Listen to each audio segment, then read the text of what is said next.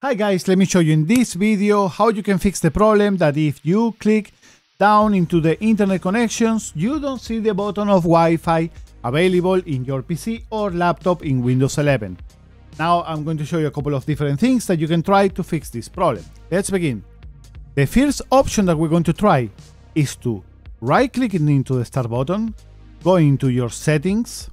Once you're into the settings, into the left side, you're going to see the option of network and internet. Click on it.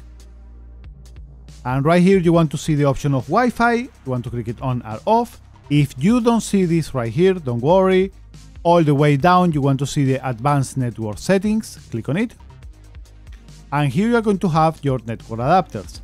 Now, check out that the Wi-Fi, you have it enabled. If not, you want to click into enable it, or you want to try to disable it once and then enable it again. If you don't see it right here, let's try one more thing. And that is going into the search bar and you want to type network. You are going to see this right here, view network connections. Click on it. This new window of the all control panel is going to get open, and here probably you are going to see your Wi-Fi connection. Right click into it, and now you want once more to disable it and enable it once more. If this doesn't help, you want to right click into it and go into diagnose. And this is going to try to make some fixes in your network and to check it out.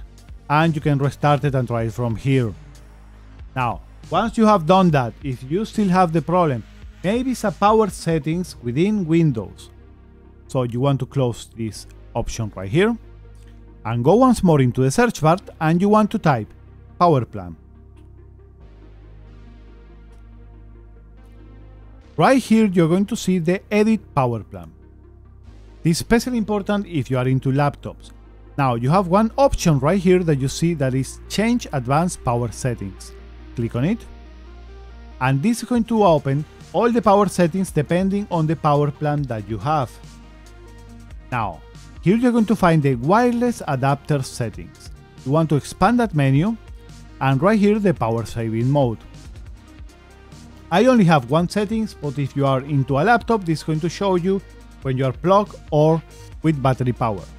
And you want to change this setting right here from low power setting, medium. I recommend you guys that you select maximum performance, because like this, Windows is not going to be able to throttle the performance of the device or even turn it off like this does sometimes with the USB devices. So if you're using a USB stick as a Wi-Fi, you can change it as well right here into the USB settings, and you want to select the selective suspend setting into disable. And that is all the tips that I got at the moment to fixing this problem, guys. And if this helped you, leave me a comment and drop a like into the video, guys. Now, if you want more content like this one, subscribe to the channel. It's completely free and this will really help me out. Thanks for watching, my friends. If you enjoy the content, as I said before, drop a like. See you guys on the next time. Bye bye.